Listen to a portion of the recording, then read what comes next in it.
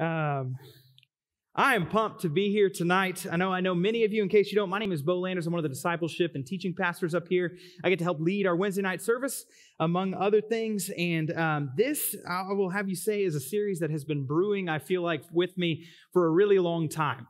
And so I am excited to open the book of Deuteronomy just over the next several weeks. And tonight, here's kind of my twofold goal. Partly, we need to introduce the book, kind of what is the book of Deuteronomy, a book we don't often get to talk about much. How does it fit into the rest of Scripture? Those kind of things. But then really what we want to drive to is give the purpose for why we should be reading it. Why should we be reading the book of Deuteronomy, which is often a book that we don't necessarily kind of get to. We may classify it as the law. We may claim Paul's words in Galatians that those things need to be thrown out or something like that, which is a mistranslation of those. But whatever it might be, we may have our reasons. But hopefully we leave tonight with that, with a better understanding of kind of as we approach the book of Deuteronomy, but also that the book of Deuteronomy is incredibly important. And we're going to be primarily looking at the first 4 chapters. And so we're going to kind of take this by chunks as we go through this series, because we can't necessarily go verse by verse. But by chunks, I think we'll have a really good overview and understanding of what's going on. Just to kind of explain the purpose and importance, where I want to begin is I kind of want to put into perspective the importance of the book of Deuteronomy by looking at the life and ministry of Jesus. Sometimes I think we forget is that when we think of Jesus and sort of the Bible that he was using, we forget that Romans was not in that Bible, right? We forget maybe that Revelation was not in that Bible. In fact, none of the Gospels were in the Bible that Jesus was using while he was doing his life and ministry on earth.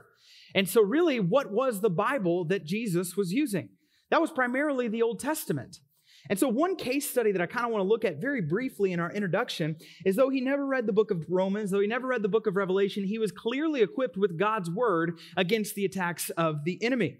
And so in Matthew chapter 4 is one of these examples, and you don't have to necessarily turn there. I'm going to kind of summarize what's going on right before Jesus enters into his ministry, right before Jesus kind of enters into the full swing of what we know of as Jesus doing all of his works.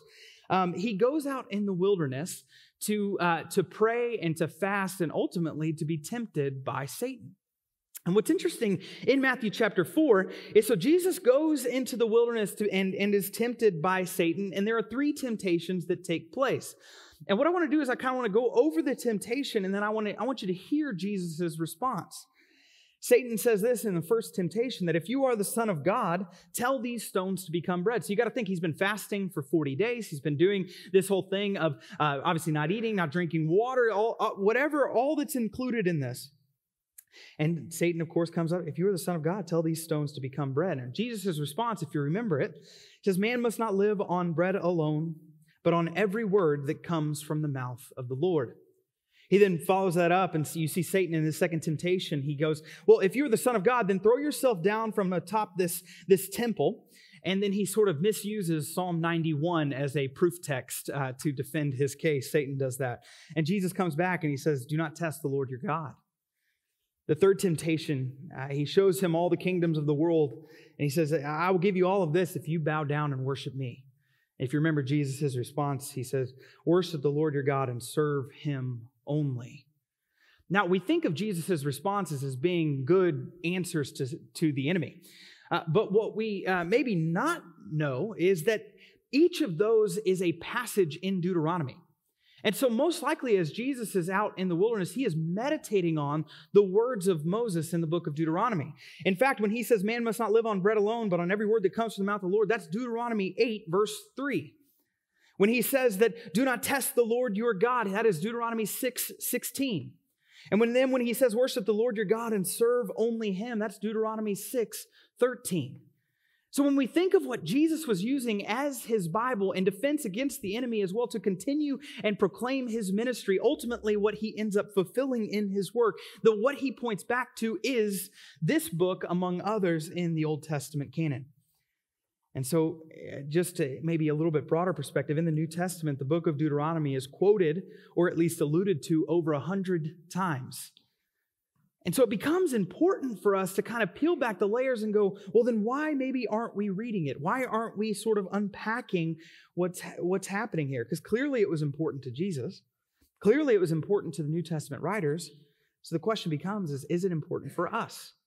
Is it important for us as we try and live the life that God has called us to? With that sort of lingering in our mind, maybe I should ask the question of why should it be important to us? Let me offer maybe something slightly different. In 1774, 2 years prior to the Declaration of Independence, the Continental Congress was formed. And in order to bring some kind of organization and set some ground rules for the people living in this new land, they began to develop some semblance of government with the Continental Congress in 1774. So you remember the Declaration of Independence was signed just 2 years later. Just shortly after the Declaration of Independence was signed, they started realizing, our founding fathers started realizing, hey, this Continental Congress isn't going to cut it, so they opted for Tribe B in 1777. And in light of their declared independence, the Articles of Confederation was then proposed and then accepted just a few years later as a second option, as a form of organized, as a governing document. And then if you know our American history, just a few years later, about a decade later, a third governing document was then created and adopted, and that's what we know of as our Constitution. Here's what I want to kind of focus on with that little bit of a timeline. Since the founding of this land and even before the Declaration of Independence, our forefathers knew that in order to be the United States of America, we would need to lay down some basic governing ground rules that would give people the greatest opportunity for life, liberty, and the pursuit of happiness. Or as the preamble of the Constitution states, we the people of the United States, in order to form a more perfect union, establish justice, ensure domestic tranquility, provide for the common defense, promote the general warfare, and secure the blessings and liberty to ourselves and our prosperity, do ordain and establish this Constitution for the United States of America. Now, yesterday, we celebrated the 232nd anniversary of the signing of the Constitution. And we know of this as what we call Constitution Day. Anybody know the other day that comes right in conjunction with Constitution Day? Citizenship Day. Now, it's interesting. So this happened just yesterday, the 232nd anniversary of the Constitution Day. And we got to kind of ask, why do they pair those two things together? See, our government says that when we are not only to remember the signing and celebrate the signing of the Constitution, we're also to celebrate all of those who have attained American citizenship by submitting to that constitutional order. And I would say it's not an accident that these two holidays have been paired together. And truthfully, when you are a citizen of the United States, you live under the binding contract of that Constitution. That's what you get to do. Now, I want to be very clear. This is not a patriotic sermon. That's not at all where I'm going. But what I want us to understand is that as United States citizens, most of us are in this room, we fall under the Constitution. When we get to the book of Deuteronomy, the Deuteronomy, as best as sort of an analogy that we can present, is the book of Deuteronomy is Israel's constitution. It is their contract by God as they are about to enter into the promised land. And so the difference, though, clearly there are some big differences. While we are proud to be Americans governed by this Constitution, we should celebrate ours and others' citizenship. Clearly, the Constitution that we have was created by broken and sinful men in need of Jesus. Further, the Constitution did not have the Holy Spirit as its author. And further, and the Constitution fails to live up to fully God's standard. We know that because we argue about it all the time. But what we know about the book of Deuteronomy, in contrast, is that it aligns with, say, a passage like 2 Timothy 3:16 and 17, that it is still useful for teaching, for rebuke, for correction, and training in righteousness, so that the person of God may be equipped to do the work that he or she has been called to do. And so my thing is that if we get excited about the Constitution and those folks who live under that rule, how much more should we be excited about being a citizen of God's kingdom and living under His perfect reign? How much more should we cherish and meditate on these words in this Constitution for Israel? How much more should we learn the God who penned these words? How much more should we look to these words to teach us and to rebuke us and to correct us and to train us in righteousness? How much more should we see these words that Jesus so cherished? And that's the only parallel that we need to begin creating. Because as we open sort of this message today and what will come in the following weeks, our title for this teaching is God's People Under God's Contract. That's sort of the name for this series. God's People Under God's Contract, or God's People Under God's Constitution, so to speak. I was hesitant to use the word constitution because I thought people might be thinking it's going a different way. But God's people under God's contract. And so just kind of as we approach the book of Deuteronomy, basically this is the nation of Israel's contract between them and God as they are about to enter the promised land. So some of our time today, we're going to kind of briefly run over Israel's history, but it's going to build to this point of why does this book still matter for me? And then further, so they are a collection of Moses' final sermons to his people. So Moses has led these people all the way up. They're on the brink of entering the land that God has promised him. And these are sort of a collection of his final sermons before he dies and before they enter the land. Now, Deuteronomy, the name actually comes from the Greek translation of the Old Testament, which literally means the second law, or better probably translated as the reiteration of the law. So if you kind of put your Old Testament caps back on, the original time that the Ten Commandments were given was in Exodus chapter 20. And so now we get a reiteration, and we're going to actually look at this next week. We're going to look at the Ten Commandments when they're given again in Deuteronomy chapter 5. And so this is a reiteration of the law, a sort of a re-emphasis on what God had already told them and called them to be. And so if you also remember again, once they left Egypt, they were headed to this promised land that God had promised them. They were on the brink of entering that the first time. And if you remember, they look and they're like, oh, we're like grasshoppers to these people. And they don't step in. They disobey God. And as a product, they wander around in the wilderness for 40 years. After that 40-year period, this is what we're picking up in Deuteronomy. It's like year 38, 39, and they're, again, approaching this land again, going, hey, let's not forget what happened in that first generation, that they didn't trust God, and let's remember where we're going with this. That first generation, they had the law, and so now Moses is sort of re-implementing and reiterating this law, and they're entering again. So basically, this is God's people, and they were to live under God's reign, and here's how they should do it, becomes the book of Deuteronomy. Tonight, I want to specifically focus on this idea of God's holiness and the holiness of God's people. And what I hope to do, again, is to sort of paint this, where are we in Scripture? But then further, how does the book of Deuteronomy help us understand our holy God? What is this holiness idea? And further, what does that mean then for us, if we are still God's people? And so we'll be looking at Deuteronomy 1 through 4, looking at these three ideas: that our God is holy, that God has called his people to be holy, and then we'll look at three ways of why should God's people begin to pursue holiness. That God is holy, that God has called his people to be holy, and then three ways that why we should begin to pursue holiness ourselves. Look at that first idea, that our God is holy. And this is where we'll begin to unpack what's going on in Deuteronomy. But that our God is holy. This will help us go through the rest of the book. I guess before we even begin, what do we actually mean by this word holy? Now, from Greek and Hebrew alike, the word literally means to be set apart, to be sort of a different substance. When I used to teach this to students, one of my key kind of illustrations was, have you ever tried to mix oil and water? Right? No matter how hard you shake, no matter what happens, they're eventually going to separate out. Why? Because they're of a completely different substance. And so the illustration that we would do is I would food color the water to the exact same as the oil, and yet it would still, what would happen? They would still separate out. Why? Because again, they're a different substance. When we think of a holy God, we have to think that he is something different, of a completely different sort of substance and idea in his character and his nature than anything that we've ever come across.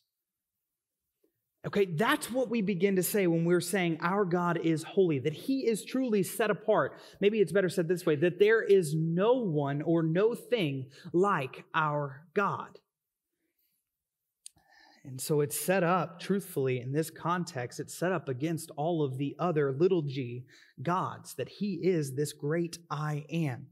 And so how do we begin to know that? And this is where Moses is sort of imploring. This is where we see this throughout the Old Testament, that he says, here's how you know that God is different. Here's how you know that God is holy. Go look at what he has done. Go look at what he has done and compare that to anything else. So how do we see that in the first few chapters of Deuteronomy? See, these chapters begin by addressing how they got to this point, to remind them of God and remind them of their past failures so that they would not do that again. And so let's back up real quick, and I want to give a brief rundown of how we get to Deuteronomy, and then we'll begin to look at chapter 1. So God creates. I'm going to start there, but I promise I'll go fast, okay? So God creates. He says it's good. This is great. And he creates Adam and Eve, and he says it's good. Then obviously sin enters the world, and the largest thing, the greatest thing that happens in that is what? Is that God and man can no longer dwell with one another. Because God is holy, he is different, he's of a different substance, he is perfect, in him there is no darkness, and now that sin has entered the world, they cannot have a relationship any longer. So then when sin enters the world, we see sin sort of left unchecked with Cain and Abel, we see the flood with Noah, and then it sort of peaks in the Tower of Babel, up through Genesis chapter 11. So then in Genesis chapter 12, God says, okay, clearly if left up to your own devices, evil is all throughout you. So let's try something a little different. God then says, not that he's having these revelations, he's proving his point. He comes in Genesis chapter 12 and he establishes a covenant with Abraham. And he says, look, Abraham, I'm going to pick you out, not because of anything you've done, but because of who I am as your God. And these are the three things that I'll promise you. I'll promise you land, which when we talk about the promised land, this is the idea that's coming to mind. I'll promise you land. I'll promise you seed, which are descendants. Basically, you'll continue to multiply. You'll become a great nation. I'll promise you land, I'll promise you seed, and I'll promise you blessing. That I will continue to be your God, and I will continue to bless you, even if you rebel, because I am God and you are not. And so these three things are what happened in Genesis chapter 12. Through the rest of the book of Genesis, this is the unfolding, right? So you have Abraham who has Isaac, Isaac who has Jacob, Jacob who has his 12 sons. Those 12 sons are sort of the precursor to the 12 tribes of Israel that are going to come eventually. And then you know that they end up in Egypt by God's providence over Joseph's life. And then they get put under Egyptian captivity by the time we open the book of Exodus. Under Egyptian captivity, they're still growing. God is still promising them blessing, still promising them descendants. What don't they have though? They don't have land. Not yet. But God is still growing them into a nation, and God is still blessing them because he is still their God, even though they're under this captivity. And so Moses delivers this nation from captivity, and they head to this promised land. They have the blessing. They've grown into a nation, and now they're headed to the promised land initially right after the Exodus. Remember the plagues and the parting of the Red Sea, and then the whole manna incident, and they're complaining, and then they get to the brink. Right? And so the first few chapters of the book of Deuteronomy, I say all this because the first few chapters of the book of Deuteronomy are recounting and replaying sort of what comes next in these events. Moses is looking at the end of his life, having experienced all that he did in Egypt, all that God did and that Moses was kind of a part of. And he's looking back at those going, hey, let's just take a pause real quick before we enter here and let's remember what has happened. And so let's listen real quick. I'm going to throw several passages on the screen coming out of these first few chapters. But I want to hear how Moses is recounting this story to the Israelites as they're getting ready to go to this promised land, the thing that had been promised to Abraham way back in Genesis chapter 12. And so as they were approaching the promised land the first time, Moses reminds the people. Look at Deuteronomy 1:8. Right here. Okay, so he begins to recount, and he recounts the first time that they came to the promised land. And here's what he says. See, I have set the land before you. Enter and take possession of the land the Lord swore to give to your fathers, Abraham, Isaac, and Jacob, and their future descendants. Now let's pause there for just a second, okay? So anytime you see in the Old Testament, I am the God of Abraham, Isaac, and Jacob, it's calling us back to the covenant relationship that God made in Genesis chapter 12, saying, I've been faithful all along. I don't know where you've been. Actually, I do know where you've been. It hasn't really been that great. And so he's calling us back to this point of saying, remember who this God is. And so as they're approaching the promised land, Moses reminds them, look, God's been faithful. Let's be faithful. Let's go take the land like we're supposed to. He's reminding them of the covenantal God, this relational God that's different, again, holy, than all of the other gods. So Moses retells their story, and he reminds them of the first time that they came to the promised land. Yet despite all that God had done, look at we'll skip down to verse 26 and 27 of chapter 1 in Deuteronomy. So Moses is retelling, and this is what he says. But, so there's a good start. But you were not willing to go up, You rebelled against the command of the Lord your God. You grumbled in your tents and said, the Lord brought us out of the land of Egypt to hand us over to the Amorites in order to destroy us because he hates us. What's Moses doing? He's recounting. He's saying, look, we had it. We were going to go to the promised land. We were going to remember the covenant God said. And then what did we do? No, you guys started getting scared. Then pick back up. Then Moses reminds them in 29. Begins to remind them. So then he counters Israel's sort of pushback against going into the promised land. He says this, so I said to you, don't be terrified or afraid. The Lord your God who goes before you will fight for you, just as you saw him do in Egypt. And you saw in the wilderness how the Lord your God carried you as a man carries his son all along the way you traveled until you reached this place. I love that passage. Think of the sort of God. Right? I have a 4-year-old son and a 3-year-old son. We're expecting our third, and this one's going to be a little girl. And I'm sure as these little boys start to play sports, what am I going to be doing? I'm going to be toting that little one around everywhere I go. And where's that little one going? Wherever she is on my hip. This is the idea. He's saying, look, you guys didn't even do anything. You guys were carried here by this God. This is the sort of God. This is the sort of God who we serve. That's what Moses is reminding them as they push back. But then they don't listen. Look at verse 32 of chapter 1. But in spite of this, you did not trust the Lord your God, who went before you on the journey. So he went before you on the journey. Like, you're seeing the language here. He went before you on the journey to seek out a place for you to camp. He went in the fire by night and in the cloud by day. This is talking about the very presence of God was among them in the fire and in the cloud by day on the road to where you travel. And when the Lord heard your words, he grew angry and swore an oath. None of these men in this evil generation will see the good land I swore to give your fathers. He's recounting that first generation. They had the land. They had this dialogue back and forth of Moses sort of intermediating between God and the people, and they end up listening to the people. And as a result, this generation will not enter the land that had been promised to them. So if you remember the story, and after the curse, they tried, right after this curse happened, they tried to go and go up and fight and take the land without God's help. And if you remember the story, that doesn't go well. It never goes well to try and fight without the Lord. And so other things that happen, sort of as we summarize chapter 2 and 3 of Deuteronomy, Moses just continues to remind them.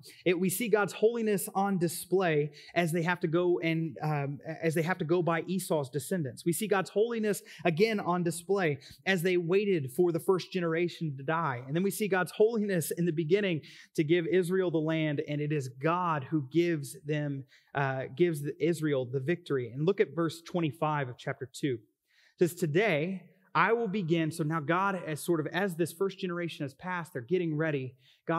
Moses is sort of reminding them, hey, let me tell you the kind of God. Not only is he the kind of God that carries you on his hip, he's going before you and doing this. Verse 25, today I will begin to put the fear and dread of you on the peoples everywhere under heaven.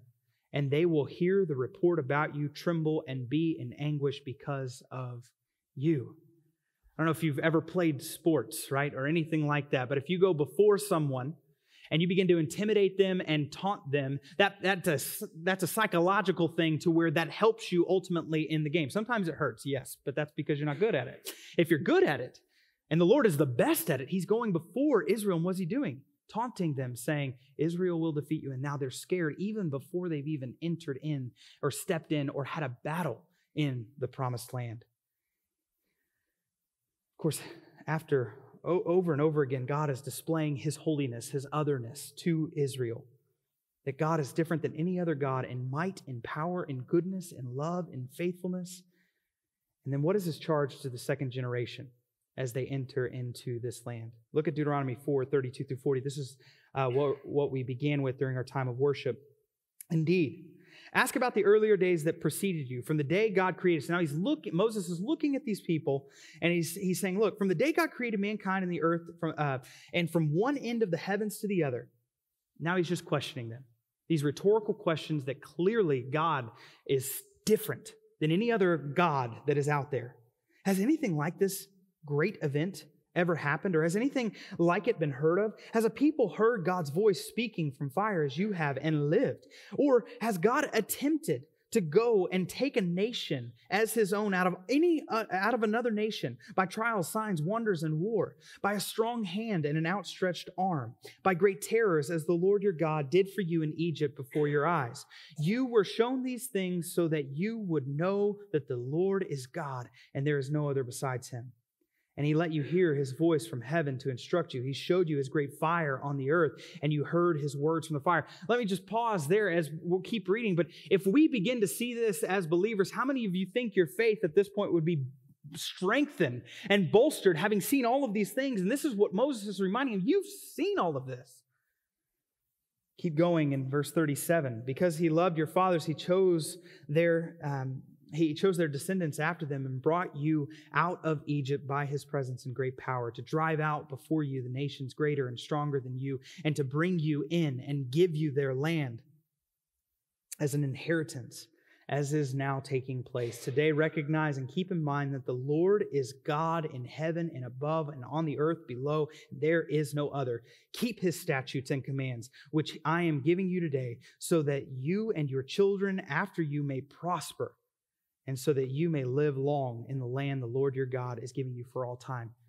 What is Moses doing? He's reminding them over and over again that God is holy, and he has been with you all along. And here's what I want to remind us through this. We serve that same God, and we need to remember that. I understand that sometimes we begin to paint this picture of a God of the Old Testament versus a God of the New Testament, but that is a false dichotomy. That is a false misrepresentation of our God. He is consistent through the ages. He doesn't change. If anything, we change. He is the spotless one without blemish, perfect and without defect, glorious and without darkness. And though we might paint two different pictures of God, we're going to see over and over again in Deuteronomy that he is consistent to his character and that he is holy and set apart and different from all other gods. The first thing that we have to do is to understand the need for Deuteronomy is not only sort of the context in entering this land, but understand what it means to have a God like our God. That's what we need to understand. That what does it mean to have a God like our God? That God sets up a constitution, so to speak, that models his holiness. Let's look at this second point, that God has called his people to be holy. Not only is God holy, but now he is looking at his people, the nation of Israel, and he's saying, you also are to be holy. You're to be this kind of different type of person, the kind that is set apart, the oil versus water scenario. The world may be water, but you are oil. You're something of a different substance. Israel was supposed to be God's people. I want to harken back, kind of look back to Exodus chapter 19. I feel like this is Israel's purpose statement. As we see them coming out, just right after this is when we get the first time the Ten Commandments are given. So it kind of says, before we even get the Ten Commandments, who is Israel supposed to be? Look at Exodus 19, 4 and 6 on the screen.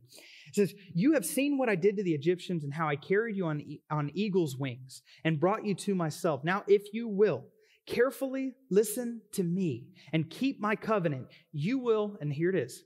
Who is Israel supposed to be? You will be my own possession out of all the peoples, although the whole earth is mine.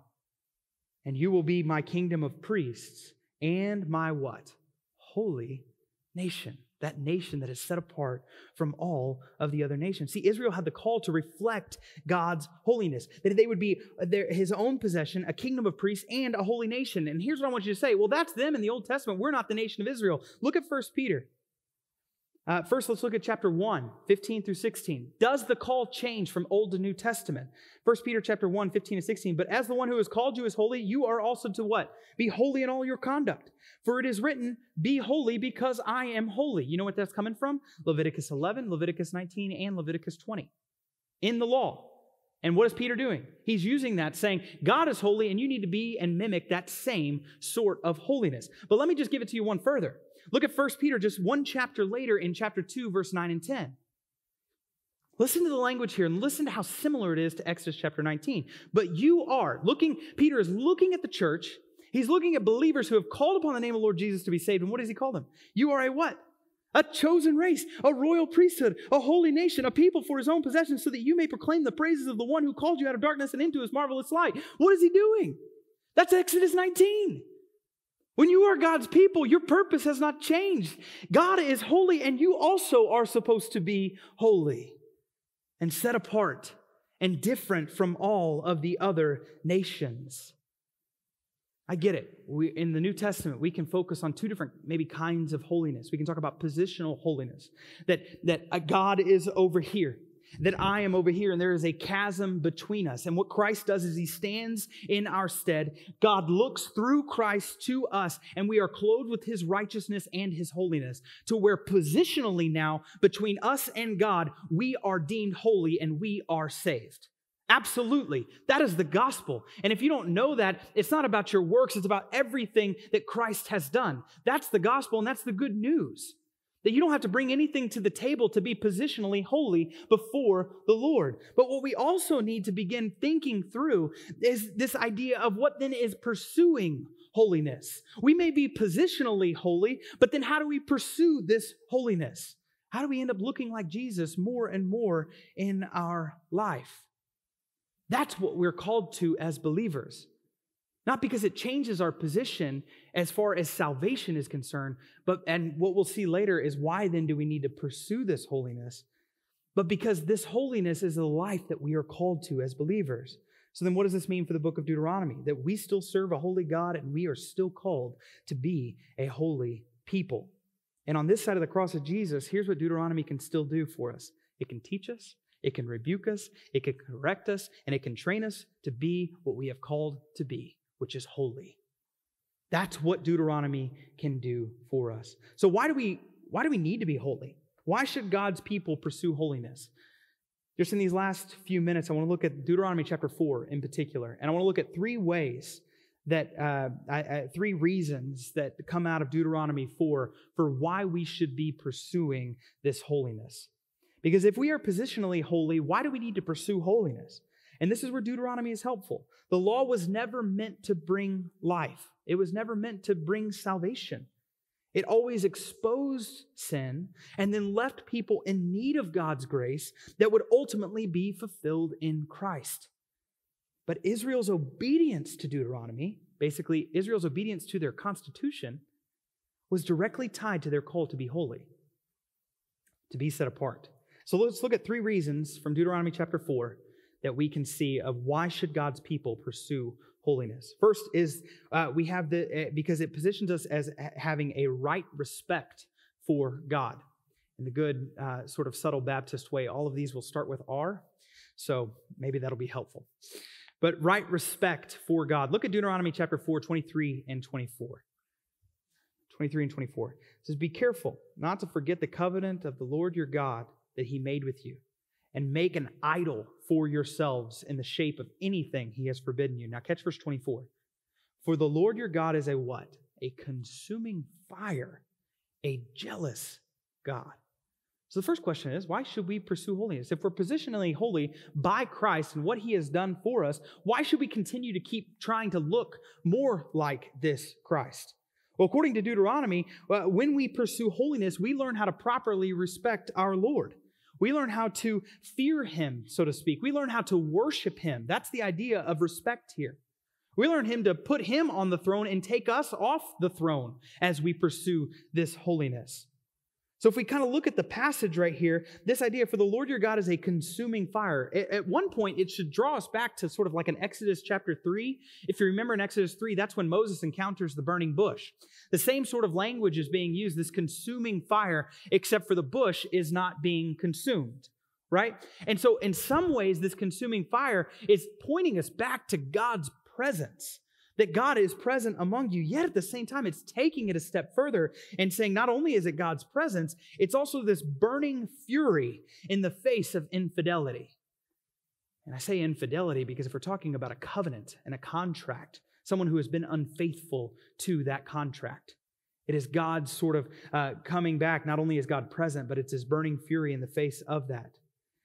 And then you see that He is a jealous God. Now, some people have gotten hung up on what does it mean to be jealous, because we typically hear of jealousy in a negative context. Here, this term usually speaks of the legitimate passion that is aroused when interference from a third party threatens a proper relationship, like particularly like a marriage relationship when another lover enters the picture.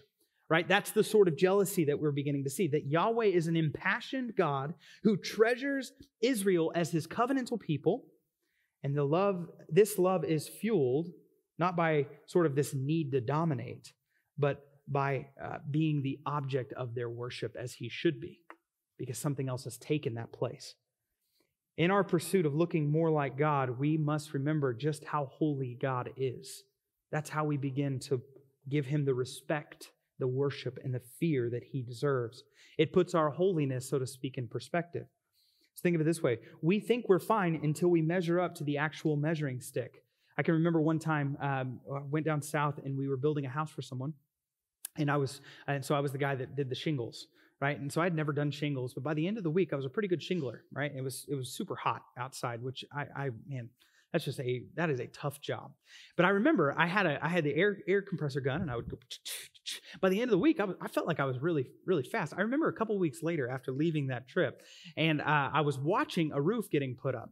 And there was this guy, and he didn't have any air compression tools. He didn't have anything, and clearly he had done this before. And he gets up, and if you've seen him, he had a pouch right here of nails, and he was able to take it out, and in one swoop with a hammer, just... And he went, and I'm watching him and my wife says, hey, honey, you need to drive. And I'm watching him, and this whole thing's unfolding, and I'm quickly realizing I'm not that good, right? Because why? Because I'm comparing it, and I'm saying, okay, look, what I thought was good, and yes, I did get better. Now I'm seeing the standard of what it looks like to be an expert, and all of a sudden it pales in comparison. Here's what happens as we begin to pursue holiness. When we actually consider the things that God is calling us to in our life, and we actually consider the God, who is holy, who is perfect, what happens? All of a sudden, the good things that we think that we're doing in life, the things that we say, you know what, I can take a break from maybe continuing to pursue him and just sort of coast along because I'm doing good enough. When God comes back into the picture, all of a sudden, our righteous deeds become rags again. It puts it back into perspective. Our pursuit of holiness continually reminds us of the standard that has been set, the standard that we can't reach, and our continual need for Jesus. That's what our holiness, our pursuit of holiness in part does. It shows us and reveals to us how great and holy our God actually is. Second, not only does it show us our right respect for God, it shows a right relationship with God. Why should we begin to pursue holiness? Because it gives us a right relationship with God. There's a large passage here, but I want to read it because it's important to follow what's kind of going on. As chapter 4 is finishing, here's what Moses says, beginning in verse 25. When you have children and grandchildren and have been in the land a long time, and if you act corruptly, make an idol in the form of anything, and do what is evil in the sight of the Lord, right? Which that is a phrase that continues over and over again throughout, say, the book of Judges, the book of 1st and 2nd Samuel, 1st and 2nd Chronicle. So we do evil in the sight of the Lord, angering him. I call heaven and earth as witnesses against you today, so you can see the trial type language that's happening against you today, that you will quickly perish from the land you are about to cross the Jordan to possess. You will not live there long. You will not live long there, but you will certainly be destroyed. The Lord will scatter you among the peoples, and you will be reduced to a few survivors among the nations where the Lord your God will drive you. There you will worship man-made gods of wood and stone, which cannot see, hear, eat, or smell. What's he describing? What's going to happen to them? This is a prophecy. Moses is prophesying, hey, look, let me just tell you where your trajectory is going. Verse 29, though. But from there, you will search for the Lord your God, and you will find him when you seek him with all your heart and with all your soul. That sounds a little bit like Jesus, right?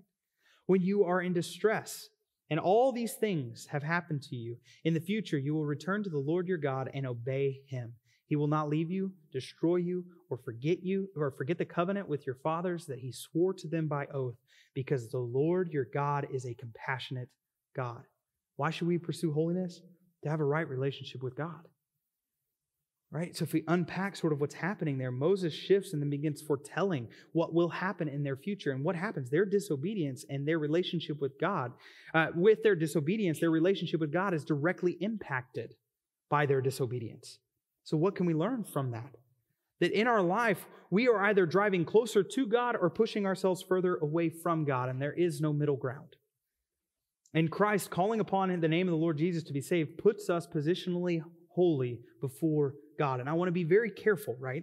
I want to say that God's salvation is not conditional upon your actions. It's based purely upon the actions of Christ. That is our salvation in the gospel, that nothing can snatch us out of the hand. And we know this. But our pursuit of holiness and obedience to God draws us closer to God, allowing us to experience more of Him, delighting in Him, enjoying this God, because our pursuit of holiness places us in a position to experience God and be used by God. In other words, I kind of want to make a distinction between our salvation and the get out of hell card and the flourishing that God is promising us in having a good relationship with Him. Some Christians are miserable. They may be saved, but they're living in a pursuit of themselves, and as a result, their life is like that of the scattered Israel. But God calls us to pursue Him, and in doing so, we thrive and flourish as believers. And here's the good news.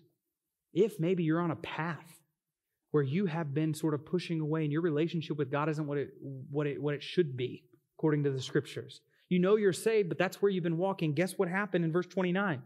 God welcomes you back. Again, the false dichotomy of presenting a God in the Old Testament who's not forgiving and full of grace is just not in the Scriptures. What is God doing? He's welcoming them back. When they do what? They begin to pursue the holiness again. Right? Because we're not talking salvation, we're talking flourishing even at this point. This has always been God's heart. He wants a right relationship with us. Last one. Further, and sort of the last point, is that when we pursue holiness, we develop a right representation of God. A right representation of God. Verse 5 of chapter 4. Look, I've taught you statutes and ordinances as the Lord my God has commanded me, so that you may follow them in the land you are entering to possess. Carefully follow them, for this will show, here's the key, this following will show your wisdom and understanding in the eyes of the peoples. When they hear about all the statutes, they will say, this great nation, so all these other nations are now looking at Israel saying, this great nation is indeed a wise and understanding people. For what great nation is there that has a God near to it, as the Lord our God is to us whenever we call to Him? And what great nation has righteous statutes and ordinances like this entire law I set before you today? Why do we pursue holiness? Part of it's respect, part of it's relationship, but then it's also part of it is representation. What happens when we pursue holiness is that we represent the God who is holy to all other peoples. What are we called to be? Remember 1 Peter 2, a chosen race, a royal priesthood, a holy nation, people for His possession. And in the last part of 1 Peter says, so that, here's why you were called, so that you may proclaim the praises of the one who called you from darkness into His light. A misconception of the Old Testament God is that somehow that all of God's love is directed only for Israel. But what we miss is that it was directed for Israel for the purpose of that every other nation would see that God, their God, is different than all the other gods, because in this love that Yahweh has for Israel, it is a covenantal, relational, grace-filled, mercy-filled kind of love. And that as they do what God has called them to do, they would be good representations of that holy God. So as we close, God has called us to holiness, and the book of Deuteronomy sheds light on the holiness God wants from His people. The book of Deuteronomy can teach us, it can rebuke us, it can correct us, and it can train us for righteousness. And in many ways, through this contract and sort of constitution that we read in Deuteronomy, God is displaying His holiness. And He's calling His people to this same sort of holiness, so that we may have a right respect of Him, so that we may have a right relationship with Him, and we might represent Him well. Let's pray. God, I thank You for Your word. I thank You for just this easy step into Deuteronomy. Lord, I pray over the next several weeks that You be present and that You be praised in our time together. It's in Your Son Jesus' name we do pray. Amen and amen.